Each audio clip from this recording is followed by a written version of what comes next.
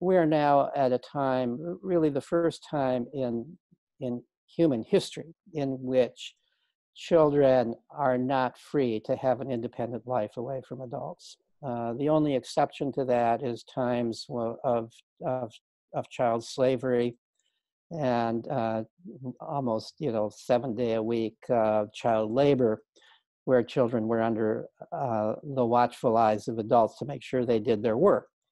But other than that, I've talked with many anthropologists about this. Nobody knows of any society at any time in human history where children were less free than our children are today.